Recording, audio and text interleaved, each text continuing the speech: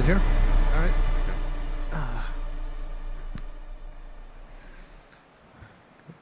Hi, everyone. Such an honor for the two of us to be here.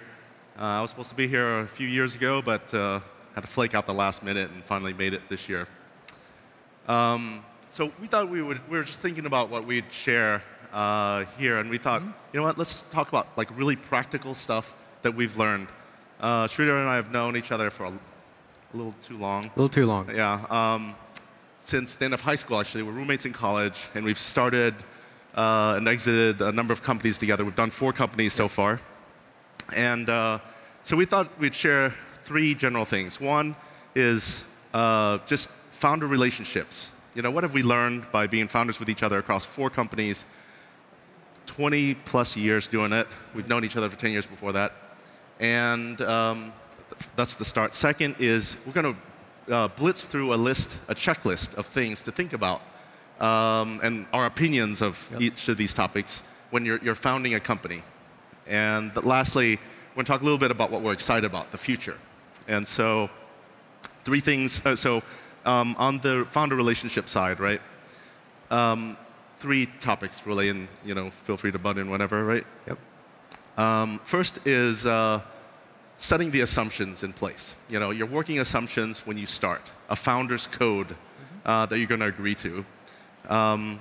Yeah, so one of the things that we did, because when we first got started, we lived in the same apartment and worked out of the same apartment. And we were roommates in college, so we kind of understood how to deal with each other.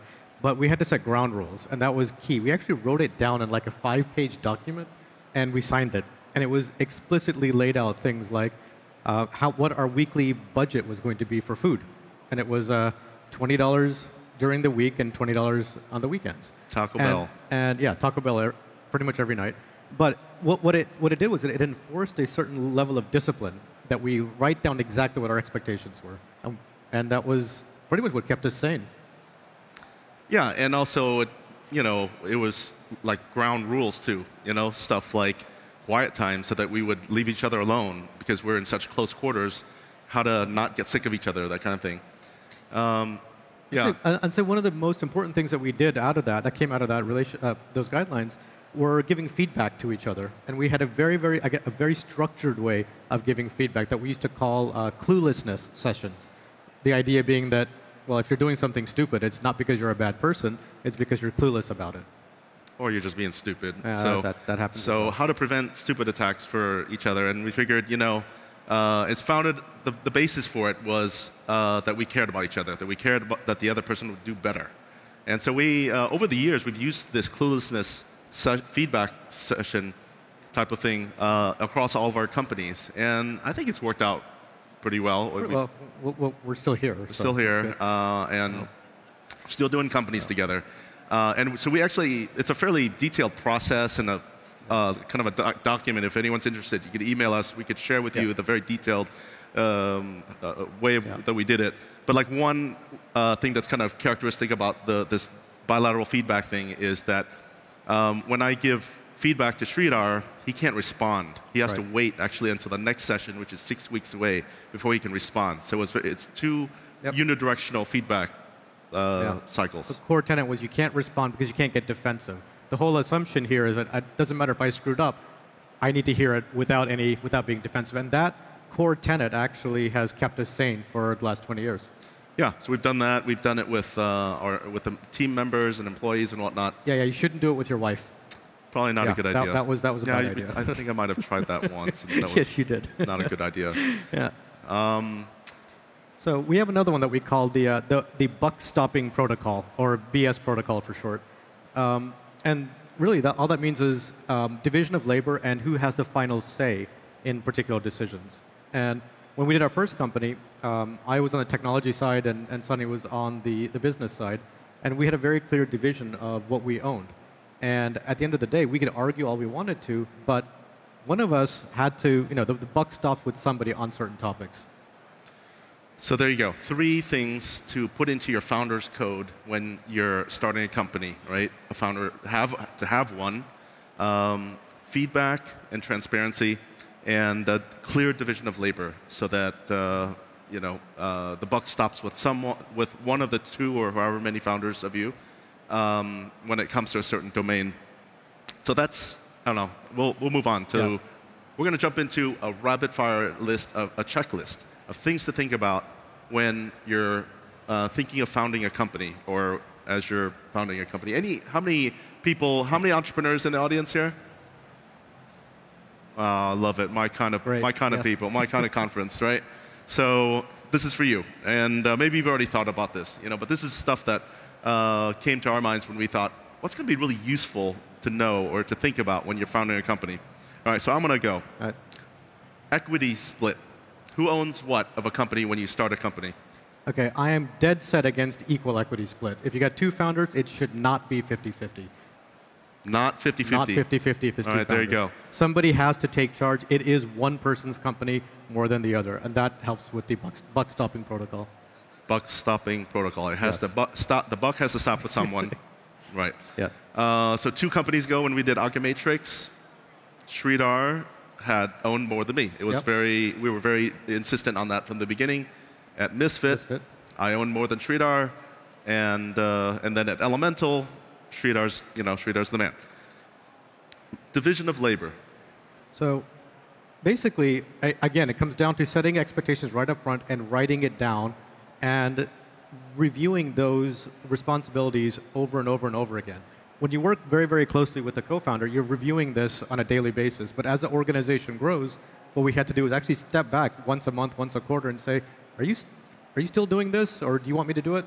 And that regular review meant that we could both grow as founders. I started out doing lab work and science at the bench, and towards the end of, like 7, 8 years later, I was also involved in business negotiations. And on the flip side, Sonny, you... And that was it, pretty much. I was pretty useless for anything other than business stuff, talking about what you did. Well, you raised money. That was very important. Board structure. OK. So again, for all the founders out there, grab as many founder seats as you can on the board, because you will lose them over time.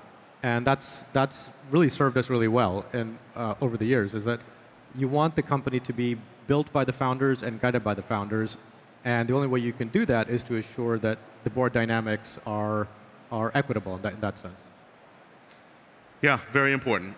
Like when we did Misfit, it was, we were 3 founders, 2 of us plus John Scully, and 3 board seats. And we kept that throughout the whole cycle, through seed, Series A, Series B, Series C.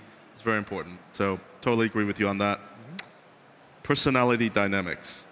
All right. Equal opportunity for all, or autocracy over democracy.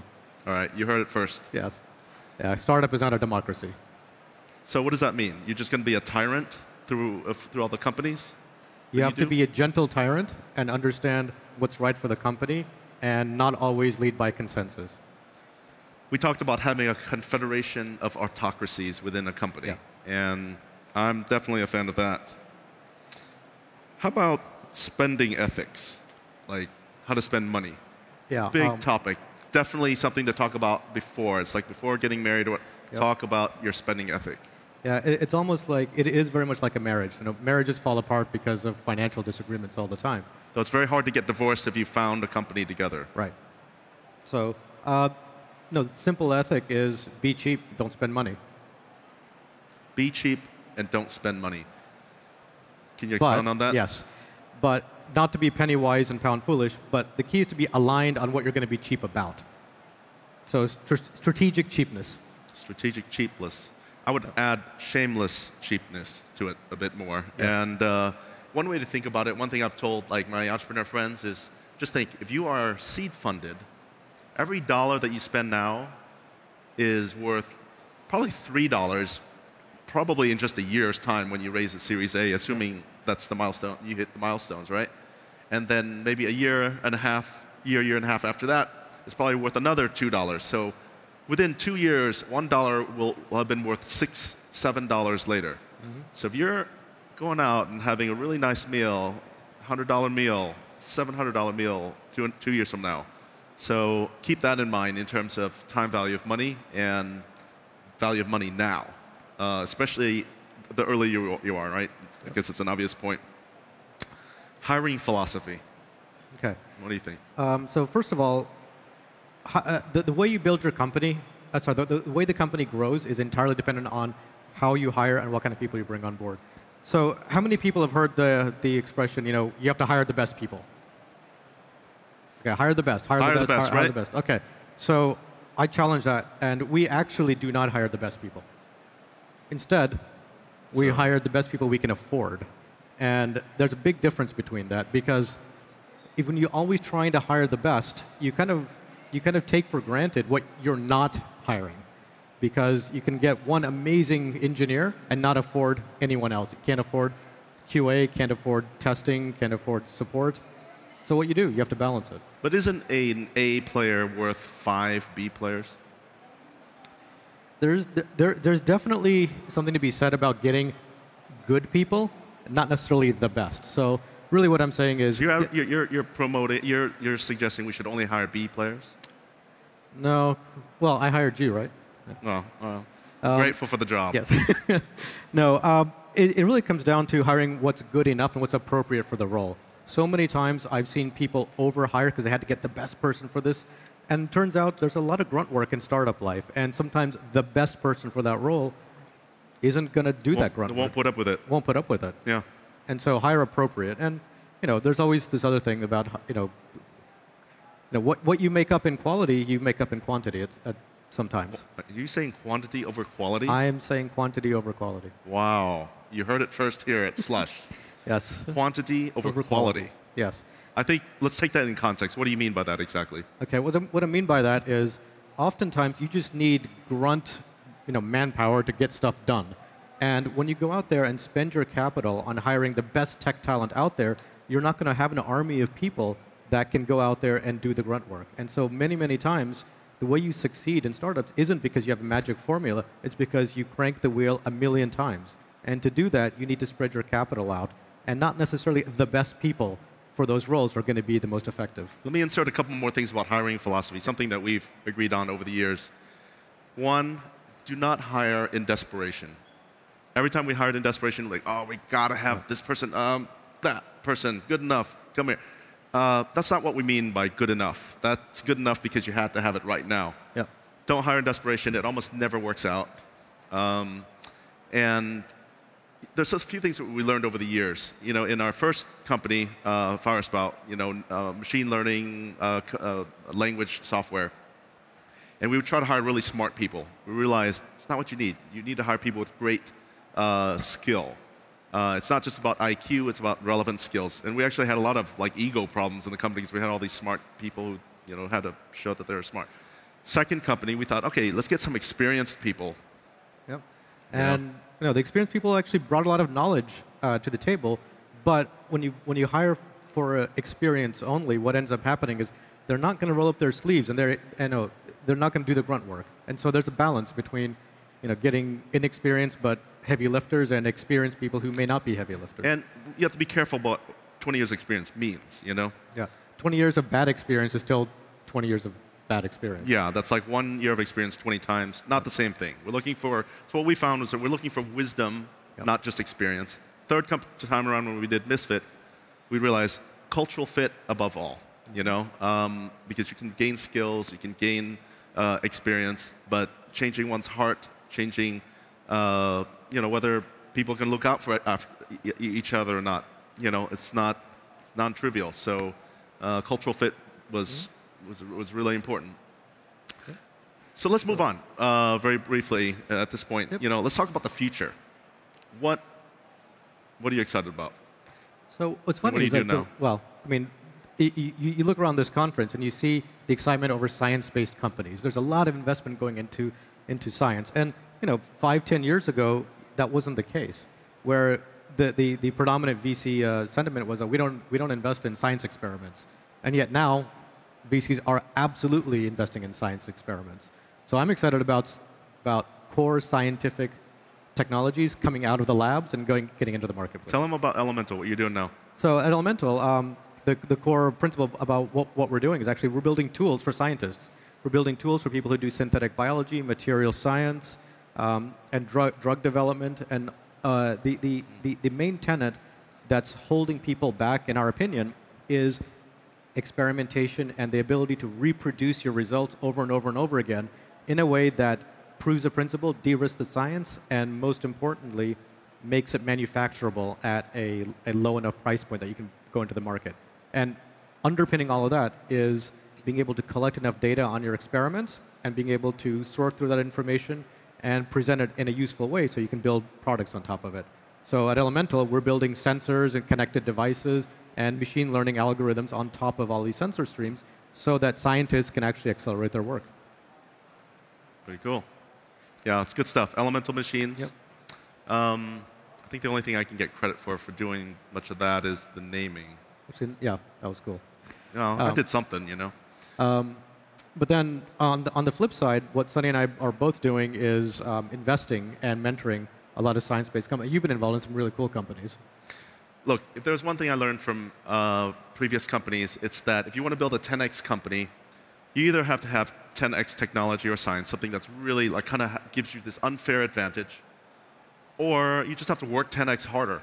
And you know, I'd like to just have that advantage. You know, I don't know if I want to work that hard. You know, it was a rough time. The first few startups worked very hard for a couple decades.